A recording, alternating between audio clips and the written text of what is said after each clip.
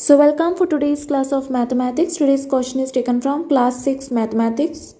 So question is solve minus 14 minus 13. So basically we need to solve this minus 14 and minus 13. How we are going to solve this? First write down minus 14 minus 13. Now this is equal to what? Minus 14 and minus 13 means you will have to add this, right?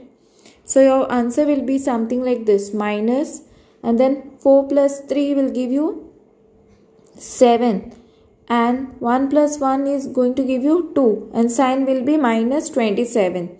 Basically you all need to know that these minus and minus means you all have to add. Okay.